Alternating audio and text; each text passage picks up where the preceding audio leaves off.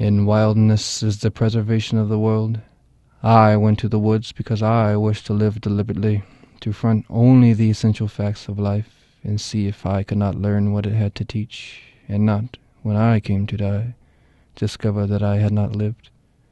The mass of men lead lives of quiet desperation.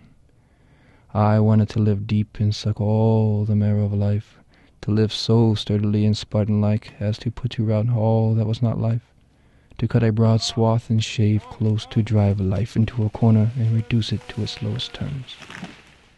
Okay. So last fall, we had an honors seminar where we read Thoreau, we read Walden, and we also built his house, or at least we timber framed his house, just with the tools he could have used.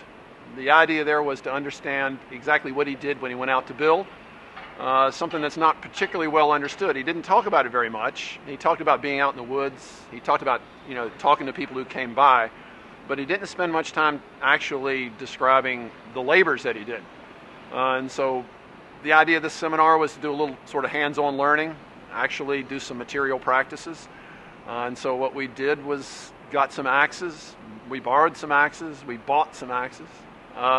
And we went out to a farm and we chopped down trees. After we chopped them down, we squared them up with broad axes, and then we used chisels and saws to cut mortise and tenon joints, and framed up Thoreau's cabin, which I'm standing in front of right now. You're excited to come, you're excited to make progress. What's amazing to me about this kind of work is you can be here for an hour, hour and a half, and you step away and you can point and you say, I did that. A lot of people in their work life don't get that kind of satisfaction. They maybe made a document, or they sent some emails, or a project lasts 6 months. Here you get to see what you've done, you can point at it, you can feel good about it. And I think that's why it's such a rewarding, I mean, everyone here today has had huge smiles on their faces because we're having fun and we're doing something together. And you get to point at the house and say, I was involved in that. Do it! Yeah! Right? Can you see that construction? This is sweet. I want to go up. Injuries. We had lots of injuries. The first day out, I think everybody ended up with blisters. Fortunately, we had hard hats and good boots and such, so we didn't really hurt ourselves that way. Only 2 people had to go to the hospital. One was for an adze injury in the shin. That required 4 stitches, I believe.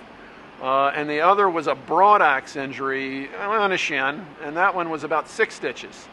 I knocked my fingernail off, dropping a beam on it, and there was actually a fair amount of blood.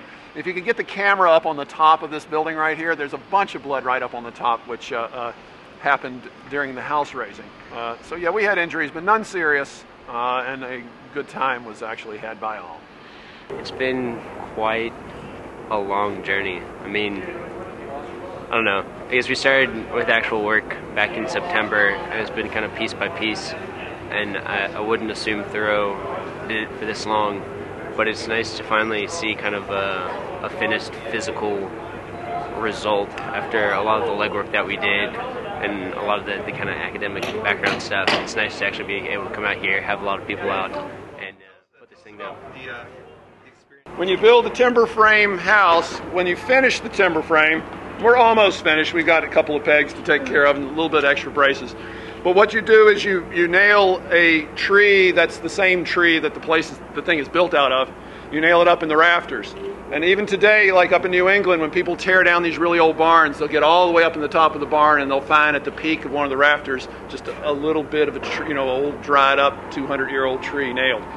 So I pulled this one out of my yard today that came off a space right next to where we dropped the beam I happened to be sitting on. So it seems kind of appropriate. Let me see if I can get it up there without dying. And then he falls and dies. Watch it, Charlie.